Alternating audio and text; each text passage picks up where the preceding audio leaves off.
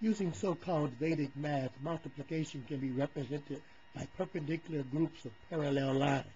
To represent the number 23, in the upper left-hand corner, put 2 lines. And in the lower right-hand corner, put 3 lines.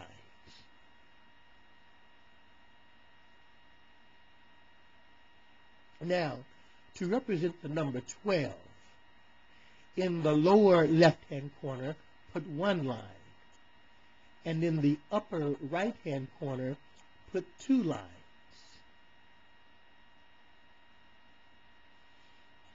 To solve the problem 23 times 12, we count the intersections to the right for the ones, and the intersections above and below for the tens, and the intersections to the left for the hundreds, giving the solution 276.